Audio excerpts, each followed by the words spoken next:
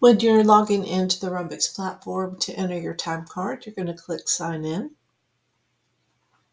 And then you're going to enter the email address that you're set up with in the Rhumbix database. This will be the email address used when you set up your password. So you should have already received an email to this email address, and that is your username to log in.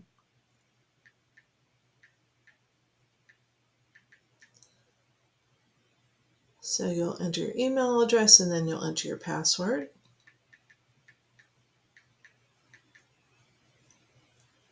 Sign in.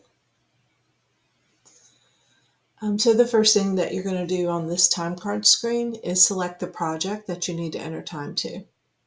You can scroll through and find the project, or if you know the name or the project number, you can enter it here and it'll find it for you. So you're going to select the project. If you've worked on multiple projects, you can select as many projects as you need.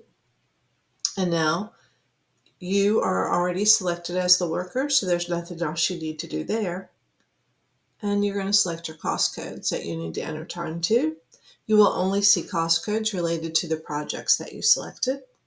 And click Save at the bottom. And now the date is going to default to the current date. If you need to enter time for a different date, you can do that just by touching in there and using the scroll wheel to move the date to the correct day. And you can also adjust the time here as well. And you'll notice that when I adjusted the start date here, it automatically adjusted the end date and time. So once all of this information is entered correctly, you'll just click Next at the bottom. And here's where you enter your hours. You'll click here in this box to go to the hour screen. Here's the cost code that I selected on the previous screen, so I'll enter my hours here. And if you entered overtime, there as well. And if I have anything extra that my company has set up for us to enter, like per diem or mileage, anything like that, it will be here in the Add Shift Extra box. So I clicked in there and I'm going to enter some per diem. This one is set up for the amount, so my per diem is $60. You can see you can add attachments if there's something you need to take a photo of, like a receipt. You can do that here. Once I've entered everything, I'm just going to click Done. So I have my time, I have my shift extra. If my employer has asked me to enter shifts and breaks, that happens here. The first thing you have to do is enter your shift. So I click there and the start time. And it's automatically going to select the start and end time and date that you had put on that time card setup screen. So if that's correct, you can just click in there and click Save. And now, once you enter the shift start and stop time, you're able to enter breaks and meals.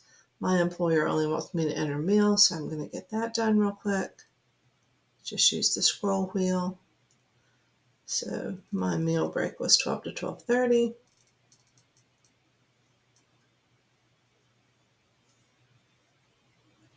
Click Save Changes. All right, so I have my time card entered. I have my hours. This is the representation for the shift and break.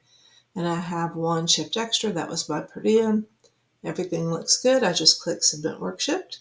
And it asks me to confirm the date. And I say yes. And you're done. Now you have created your time card, and your admin team and your payroll team can see it in the Rhumbix platform.